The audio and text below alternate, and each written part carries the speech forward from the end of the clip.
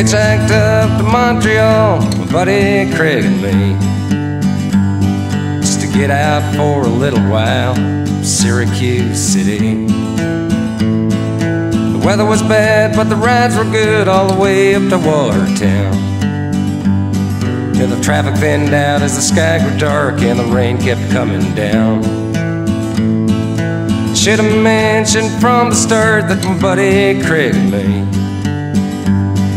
had brought along a little bag of reefer and a couple of hits of LSD.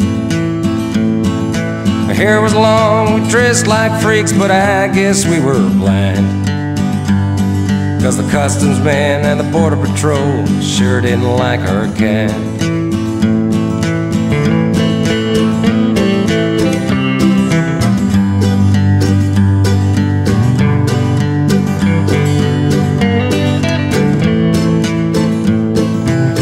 Picked up when a pickup truck pulled over to the side of the road, and the first thing the driver asked us is, could we get him stoned? So we fired away and the driver said, hey, let me buy you boys a beer. So we drove into town with our heads in a cloud and parked by the neon sign. The driver said, you don't expect to get across the border this way. With the hair, the clothes, and the reefer, you're heading straight to jail. Then he said, I got me a boat, and wouldn't you like to go on a cruise of 1,000 islands on your way up to Montreal?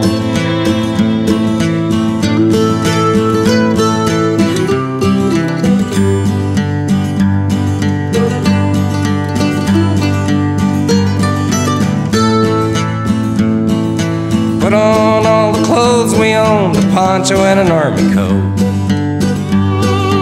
dropped the hits of acid as we walked down to the boat. Froze our asses in the bottom of the boat under a cold, cold midnight moon. But the river looked like silver and we were higher than the moon. Made it up to Montreal and played bluegrass on the streets, making money off the tourists, enough to last a couple of weeks. Came back poor and lost our jobs, but that's the way it goes. Sometimes a little taste of freedom is better than no taste at all.